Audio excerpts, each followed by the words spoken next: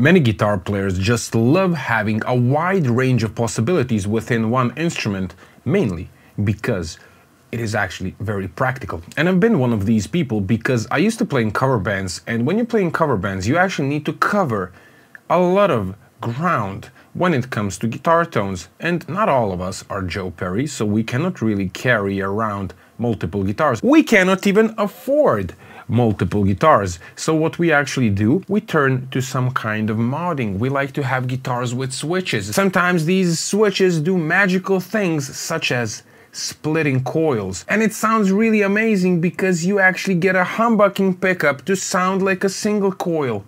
Wow! But is that really true? Does it really sound good? We're going to be exploring all of that stuff in this video because splitting coils comes with a lot of problems. We're going to be exploring these problems. We're going to learn a lot about splitting coils, and we're going to learn how to fix these problems with splitting humbuckers into single coils. So I highly encourage you to grab a beverage. I've got the Shroom Cup right over here, and spend the next few minutes with me talking about splitting coils. It's going to be a lot of fun, I promise you. Let's go. Alright, so first we need to talk about the problems. So what are the problems of splitting humbuckers into splitted single coils? Well, the first problem that everybody's trying to tackle is the output. When you split a typical humbucker into a single coil, the output is going to be lower, and that is quite annoying. A second problem is noise, because actually single coils that you get by splitting humbuckers are noisier than the standard single coils that we all know and love. Plus, there is the fact that when you split a typical humbucker, you don't really get the sound of the single coil that we all love. I understand that is debatable, but not in this video. So what are we going to do about it? Well, the first thing that we are going to be doing is we're going to be learning what actually makes a difference here, because pickups are actually super simple, but yet they're super complicated, and the way how they affect our guitar tone and our guitar player brains is quite weird. There's so many things about these thingies that affect the sound. But let's just say that usually in my videos I talk about the RLC thing, so the resistance, inductance and capacitance thing, which is like something that electronically makes a difference drastically. In addition to that, we also have the geometry of the pickups, which is extremely important, how close they are to the strings. So all these magnets, what kind of shape are they, and are they staggered or not staggered, or is it a PAF design or something else? Like, all that really contributes to how a guitar pickup is going to sound. So when we are talking about some things in these videos, we actually have to truncate some of the information so we can actually extract something that makes a huge difference, and only after that we can talk about some things that are pretty much important but less important. So we don't end up comparing a Stratocaster and a Les Paul and just saying that the nitrocellulose lacquer is the thing that makes a difference. So what is important to understand is that when we are splitting a pickup such as this, like PAF style humbucker, what is going to happen is that nothing is going to happen to the geometry of the pickup. Therefore, nothing is going to happen to the magnetic field. So the magnetic flux lines are going to stay the same. The distance between the strings is going to stay the same. Magnetic pull and all the kind of stuff that you want to discuss. But what is going to be changing? Electronic conditions at which this pickup operates. And we're gonna see all that graphically in LT Spice, because I love it. One very important thing to say before we begin is when you split a humbucking coil, you will effectively change the inductance of the coil that is in the circuit, making it less, usually around like half of the value of the humbucker. When you split the coil and change the inductance, it will affect how much voltage the pickup is going to be generating when the strings are sort of moving inside of the magnetic field. Therefore, the output will be lower, like always. But we actually want to learn now what is going to be happening with the frequency response and how will that affect the output as well. So we're going to jump into LT Spice right now, and we need to set up some kind of a reference for us, because usually what people want when they split a pickup such as this one, they want it to sound like a typical Strat single coil. Therefore, I selected some values of a typical vintage sounding Strat single coil: 2.8 Henries of inductance and 6.5 kilo ohms of resistance, going into 250k pots, which make a difference, and we're gonna talk about it. And we are also adding some cable capacitance and some like real world stuff, so we can get plots that are as close as possible to the real world. So if we simulate this in LT Spice, we're gonna get a plot where we can see the frequency response, basically something very close to how the pickup is going to sound like, and you can see that there is some kind of a small resonance around 3 kilohertz, a little bit less for this pickup. But this whole thing doesn't mean a lot until we actually add some other plots so we can actually see what the differences are. Now I also have another pickup over here, which is a vintage humbucking pickup, something that I have in my PRS 594. It's like a very low output PAF style vintage humbucker. Take a look at this. This is the blue line, slightly different. You can see that the actual resonant peak has moved down in the frequency, but it's also a little bit higher, and we're going to talk about that later. But we also have some different pickups, some higher output humbuckers, and we can also simulate that and add it to our fun equation over here. And this is the red line, so you can see that the resonance now is a little bit lower in amplitude, but it has moved even lower in the frequency range. Very interesting stuff.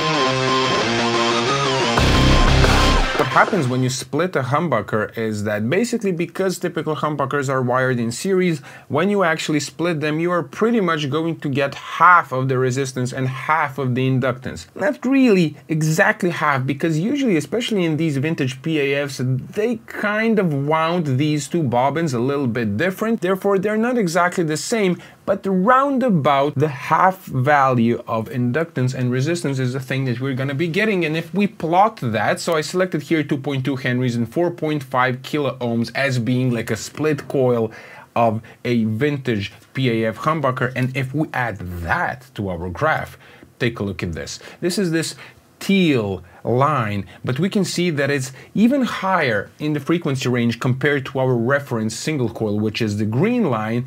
In addition to that, it also has a higher amplitude. Now, if I clean this stuff up so you can see actually only the split single coil compared to our reference coil, you can see that it's quite a different frequency graph. Now, for people who are not experienced in looking at these graphs, I can say immediately that this is actually going to sound thin, in some cases shrill. And it is funny that not only that you're going to get a lower output out of this split single coil when you compare it to the humbucker, it is also going to be brighter in a not so pleasant way, which is funny how it works. It is going to make it sound like even lower output in some funny way. But that's just how it works. Therefore, we have a huge problem, because our split single coil actually doesn't really sound like our single coil that we want it to sound. The real single coil is going to sound fuller, is going to sound like this or like that. You know all the adjectives. Now, what would happen if we would split a higher output humbucker? Because obviously the splitting of like the vintage PAFs is not really interesting, so let's split a higher output humbucker and let's add that to the graph. So take a look at this. Now we have the blue line, and the blue line is actually quite a bit closer to the green line over here. In terms of the frequency, it is very close, but it still has this higher resonance. And in this case, we could possibly fix this by changing the 500k pots to the 250k pots, so they match the ones that are used for the single coils. And we can also add that to our graph. So take a look at this red line. If you compare the red line and the green line, you will see that they are quite close. That basically means that when you actually split a higher output humbucker, it is going to sound much closer to the real single coil thingy. Now, yes, of course, the geometry, the magnetic field, all these kind of things will create a different sounding pickup. It's not gonna sound the same, but it's gonna be much closer than splitting a typical PAF. And I'm sure that you had a lot of these experiences, that you had some guitars where the pickups were actually split awesome. The sound would be great, but sometimes it just doesn't work. They're too thin, unusable. And since the output of the split coil is quite a bit lower and you have not changed anything to the magnetic field, you still have this big magnet and the big surface and everything, you will actually end up with a noisier sound, which is something that we don't really want or like, or we shouldn't like it or want it. Another thing that was quite impractical in this example is the fact that we are splitting the coils, but then what do we need to swap the pots? Because if you're using 500K pots, you're obviously getting something different. The pots affect the tone in such a way that the resonance is going to be higher when you use higher resistance potentiometers. Oh, and by the way, if you're triggered by these videos, which are based in logic and reason, please do not subscribe to the channel and downvote the shit out of it. And never visit the Slightly Technical Academy, at which you can actually register for free and find some tech pages, some of which talk about these things in detail. You can also get free Tonex packs. And if you don't want to support this channel, then never buy any of these very cool Tonex packs that are available on the fucking Slightly Technical Academy. But I'm still happy that you're watching. Alright, now we're coming to the part of the video when I'm gonna be talking about some of these solutions. Now, we were mentioning these pots, and I said it is quite impractical. And yeah, in a way, it is impractical, a little bit harder to implement, but there are also ways in which you can actually change the value of the pot when you split the coil. Now, you will have to let me know if you want to know more about this down in the comments, and maybe I can make a video about these things, because there are so many different guitars and so many wiring diagrams that it's really hard to explain, make a universal explanation how you can do this. But basically what you can do is that you can use the switch to add a resistor in parallel to the potentiometer. So if you have a 500K pot, find a 510K resistor and connect it to the switch in such a way that when you activate the single coil, that the actual resistor connects to either leg of the pots. What is going to be happening then is that you are going to be reducing the resistance of one of the pots or either of the pots, so depending on the guitar that you have, and effectively your pickup is going to be seeing round about 250 kilo ohms, changing the sound to what we actually saw here, which was much closer to our reference Strati single coil. Alright, so solution number 2, which became popular relatively recently, is something that is actually called a partial split. And it's a great solution. I actually have partial splits on my PRS 594, and what a partial split does is that when you have a pickup such as this one, you will not ground one side of the pickup, or actually one pickup within this humbucker, you will not ground it completely, so you will not disengage it completely. You will actually use a switch, just like for a split coil, but instead of connecting it to ground, you will connect it to ground over a small resistance. Therefore, you will not disengage one of the coils completely. It's gonna keep on working and it's going to reduce noise drastically, and you're not gonna be having such a volume drop, and you're not gonna get this crazy bright sound that sounds like shit, but it's going to sound thinner and brighter and more like a single coil. And this is the way that I would always do split coils nowadays, especially for lower output pickups. Here we have a wiring diagram for this PRS 594, which you can find on PRS's website, and you can actually see exactly how it is done right over here. So we have these tone pots, which are push-pull pots, and here we can actually see how you do the wiring from the pickup, and they're using 2.2 kilo ohm resistors. For the treble pickup and the bass pickup is 1.1 kilo ohm resistors.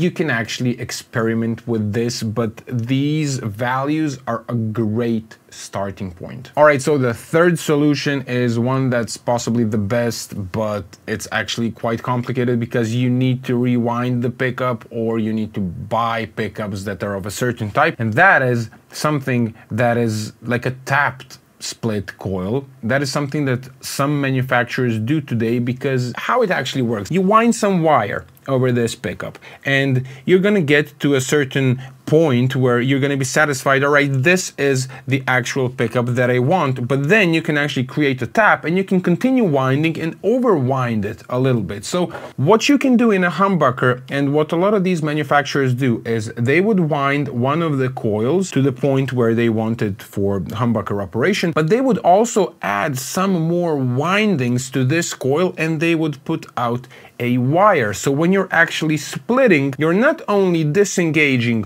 one coil of the humbucker, you're also switching to the other wire, to the other tap on the coil that's going to be working, which is going to be overwound, therefore having more inductance and more resistance, therefore sounding more like the real Strat single coil that we actually started off wanting to get the sound of. Alright, so I hope you found this video interesting and you've learned something today. You go and experiment with these things, and please let me know down in the comments, do you like split coils? What kind of split coils do you use? What kind of split coils do you like the sound of, and what kind of pickups actually split well? I thank you all for watching. I'll be seeing you in the next video very, very soon. Bye.